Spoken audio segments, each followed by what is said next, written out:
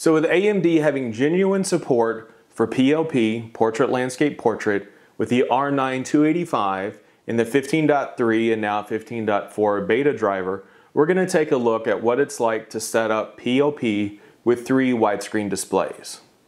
So in preparation for this video, I've already set up the 3 displays. I've already gone into the Windows display properties, and I've rotated the outer 2 monitors in portrait configuration. So everything is prepped and ready to set up the Eyefinity grouping. So what I'm going to do here is I'm going to go into the AMD Catalyst Control Center. I'm going to go to AMD Eyefinity Multi-Display, and I'm going to say Create Eyefinity Display Group. You can see here that it offers support for standard, mixed rotation, which is what they're calling PLP, as well as the previously supported mixed dimension and mixed alignments. So we're going to say that we're going to use the current arrangement since I already have everything preset, and then we're going to go next. So you can see here that it's cleanly and easily set the Eyefinity grouping with PLP. On the outer portrait monitors, we have really thick black bars at the top and bottom for some extreme letterboxing.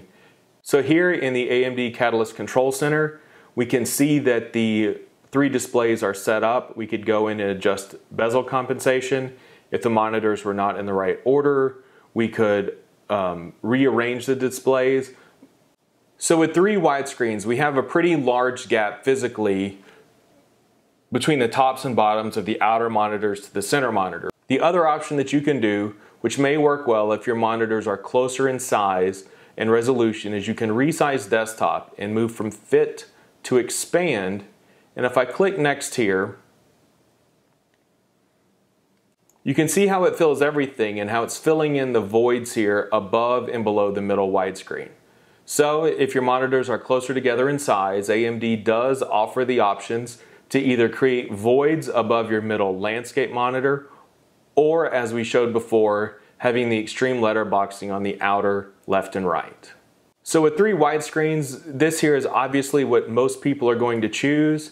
And looking here at the resolution, again, without any bezel compensation in place, this is 4080 by 1080p, which is significantly wider than 21 by 9, which is 2560 by 1080p at this vertical height, but it's also significantly smaller than full triple wide, which is 5760 by 1080p. So next we're going to take a look at a few games and see how they run and how they perform. So I'm here in Guild Wars 2. You can see how the HUD is really taking up like a center third of the whole width. It's not even going to the full 16 by 9 or to the edges. This would be a great time to have a spanned HUD actually to keep all of this stuff really out here at the edges. If I open up chat, you can see how it covers the weapon swap here, and that's as small as it will go. If you widen it out, it covers up some of your attacks here. So that's obviously would pose a difficulty. If you go into the options and you set the interface size to small, that does take it out of your way here a little bit. And at the smallest size, it's not covering up the weapon swap. So looking here with the map, especially at a larger size, I do find it to be in the way a bit. I guess if it's shrunk down in kind of a widescreen itself, it's not too bad. The items here for your achievements, if you're tracking any of those, or what's going on here in the region or the area that you're in, and some of the other info is in the way, and I do find it a bit distracting. You can minimize some of this stuff. You can actually turn the achievement tracking off, and then you can turn off the My Story piece. So it's not as bad with all of that minimized, but it's still not optimal. Who knows if ArenaNet or anybody else would come up and optimize for this setup. You know, we're just now getting to where most of our games support standard multi-monitor properly. And with this being brand new on the market, it would probably be a while before we had something that would support this configuration as well natively.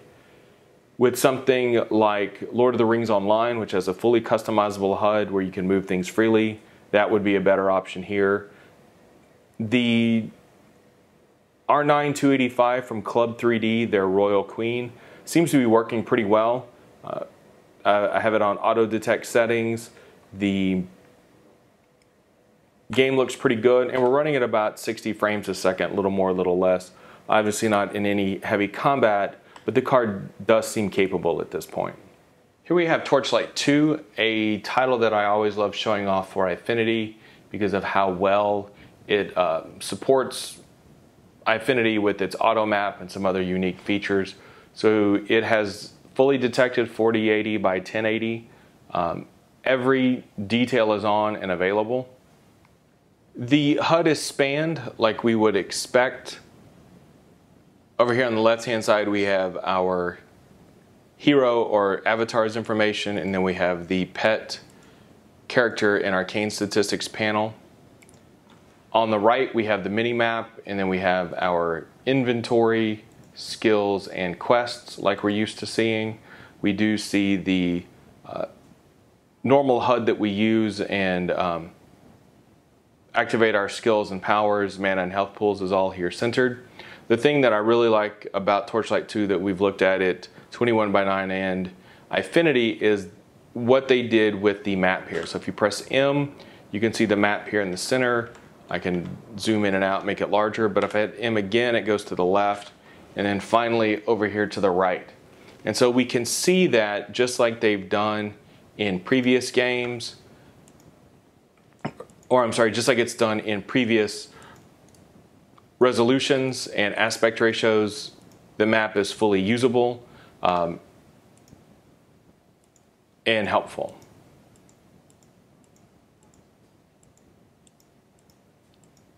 So we can run around here, and this is a map that does have some creatures on it, and we have a decent amount of activity here without any combat or fighting. We're running at 60, 70 frames a second. When we do get into some combat, we're at 40, 50 frames a second.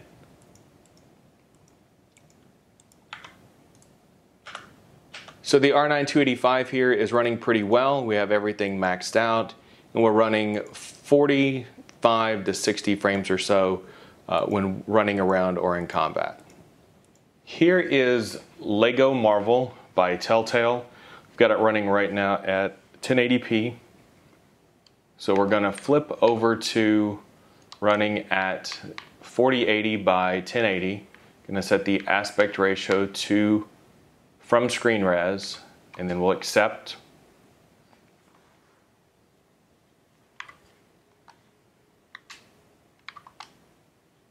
We can see here that the game works and supports resolution pretty well.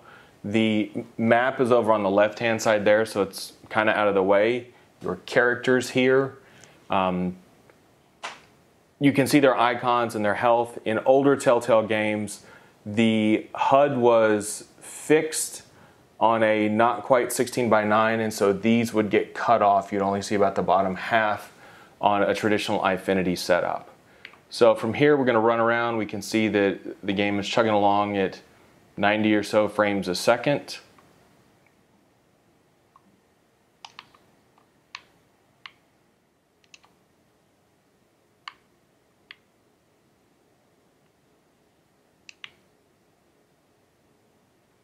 And here we are. So we're on the ground, lots more objects, foliage, studs, people. We're still clocking along at 55, 65 frames a second in general. Some dips down into the 40s. The R9-280 is doing a pretty good job here. Sorry, the R9-285, again from Club 3D, their Queen Ace, is doing a pretty good job here. This would be a great game to have FreeSync on because it's dipping up and down around 60 hertz, and we're seeing some tearing here. But all in all, the game works well at PLP Eyefinity, and we'll take a look at something else. Here is Sniper Elite 3. We're running on the high preset with Mantle at 4080 by 1080p. That resolution popped up automatically as natively supported in the game. So we will jump in here and see how the benchmarking goes.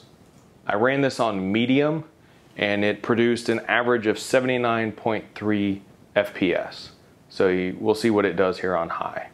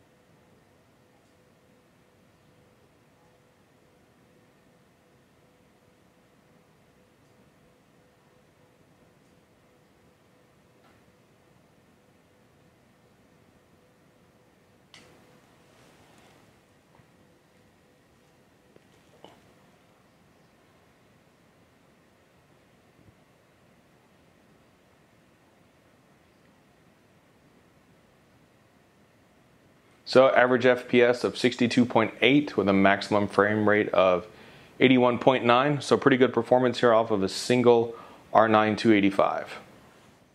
Here is Rayman Origins. So we're gonna adjust out of 1080p to the 4080 by 1080. HUD is blown up, enlarged, as we saw on Eyefinity. So here we will try out the first levels in the game. You can see that we're hitting the max edge here of what's rendered on the background.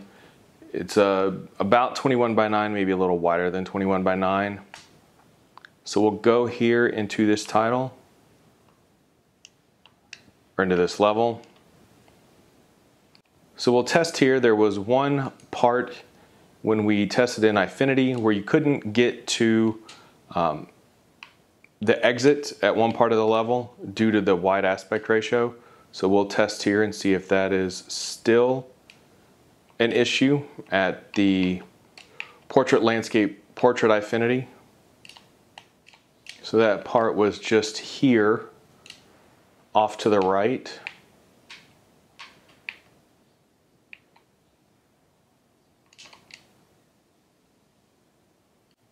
So you see this edge here that's flickering on the very right side, and we cannot make it out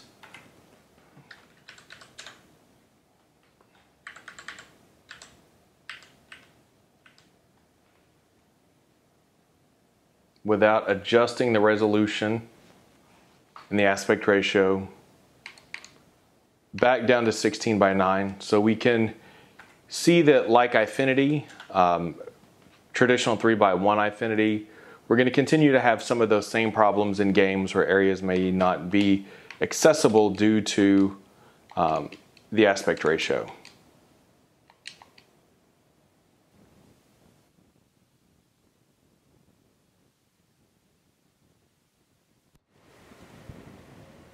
Here is the Heaven demo benchmark from Unigine that everybody's familiar with. This is version 2.5. I ran a full benchmark run at medium settings at 4080 by 1080 and ended at an average of 32 frames a second. As we've come to expect, or as we've seen, both demos from Unigine, the Heaven and the Valley demo, support multi-monitor and virtually any aspect ratio that you throw at them perfectly.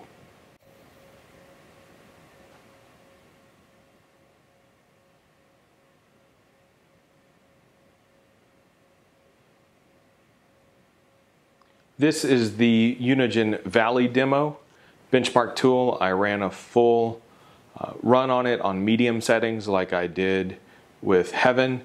And here we got a average 35 frames per second with DX11 medium settings and 2x anti-aliasing.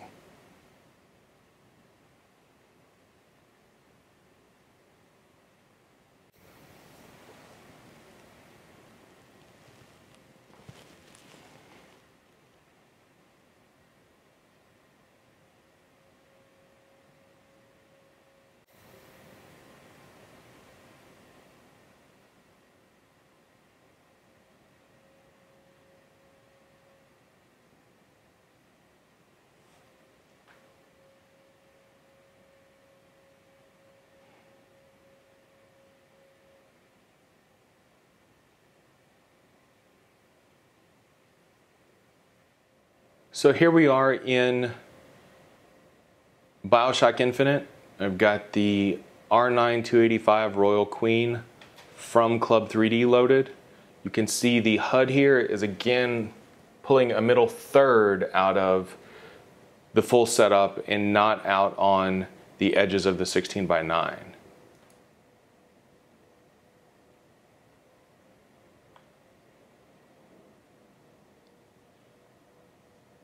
Few hitches there in the frame rate as we transition. But in general, the game seems to be running in the 60 to 70 frames per second rate,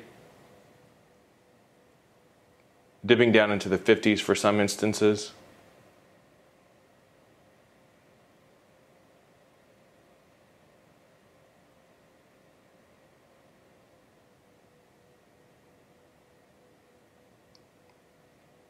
But all in all, the card seems to be able to handle it okay here on high settings at 4080 by 1080. You could always dip down to medium or customize the settings if you wanted.